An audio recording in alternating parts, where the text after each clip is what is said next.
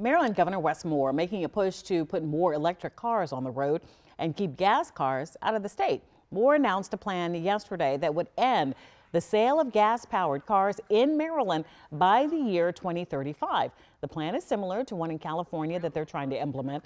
Moore says his administration is working to make sure that Marylanders of all backgrounds can afford to take part in this initiative.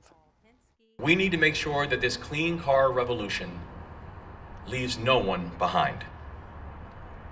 Electric cars are the future, and I want to make sure that anyone and everyone can and will be part of that future.